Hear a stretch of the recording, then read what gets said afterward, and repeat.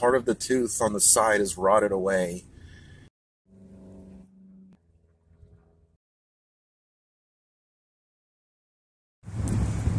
Fuck my life.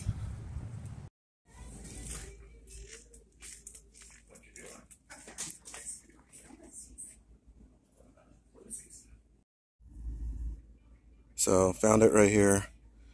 Heard a lot of good things about it. The Red Cross, it's like a clove oil based pain relief. It's supposed to be really effective. Pretty much it's like the best option out there according to all my research for my situation, so pretty much have no choice but to try it out.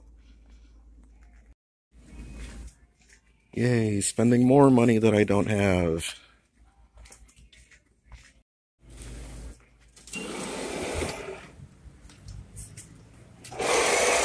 So, active ingredient is benzocaine, 20%.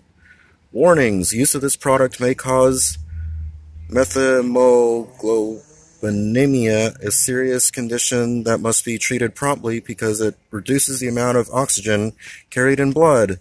This can occur even if you've used this product before. Stop use and seek immediate medical attention if you or a child in your care develops pale, gray, or blue-colored skin, cyanosis, headache, rapid heart rate, shortness of breath, dizziness, or lightheadedness, fatigue, or lack of energy. Oh, that sounds lovely. Directions. Using tweezers, immerse cotton pellet in medication. Apply cotton pellet to affected area, then remove.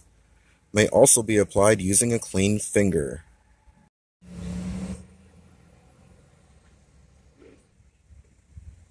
Look at the itty bitty cotton balls.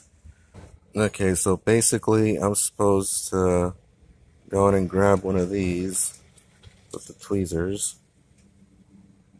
and soak it in this oil and then stick it in my mouth onto that fucked up tooth. Alright, here goes nothing.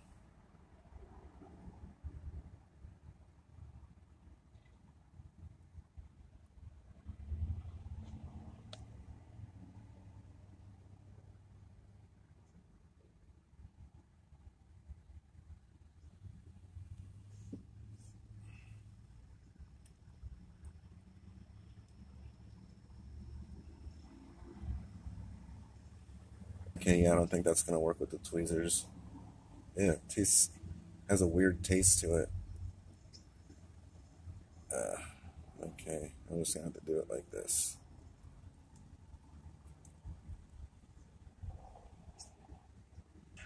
Okay, it's in.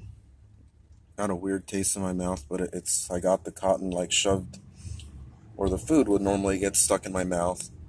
Makes like a perfect little crevice in there to trap things. So might as well use it to my advantage today. Alright, well, it does seem like it's doing something. The pain is way lessened now, so I guess it worked. Feels still, I don't know, it feels weird. Weird taste in my mouth, but at least I'm not in excruciating pain anymore, so I guess we'll consider that a win.